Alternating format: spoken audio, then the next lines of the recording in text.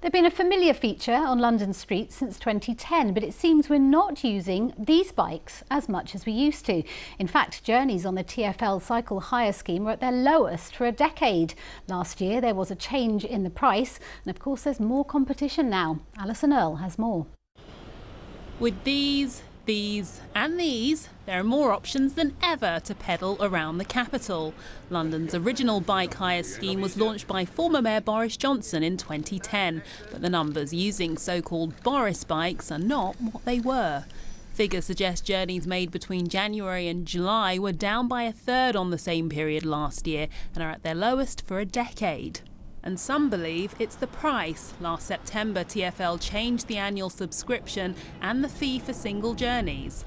I would usually have 4 journeys for the cost of £2.50p a journey. I went to hire a bike and found it was £1.65 per journey. So my 4 journeys would cost £6.60. Others point to the rise of rival hire bikes. Reducing usage of the Santander scheme is the competition from all the dockless hire bikes. There are now 4 main dockless hire bikes operators in London, and their usage is going up no end, as is cycle use overall. Among these riders, though, ease and comfort is key. I actually don't have my own bike anymore because it got stolen so many times that which is really annoying. This is much more convenient. The line bikes and the forest bikes and that kind of thing, which are really fun to ride. They're more expensive, but they're fun to ride. I've used the Boris bikes. Those bikes are heavy. Those bikes are heavy.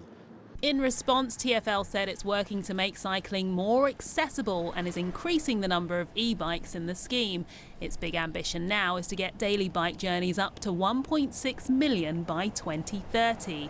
With a bigger choice, it does seem as if more Londoners are being tempted onto 2 wheels. The question is, though, which ones? Alison Earle, BBC London.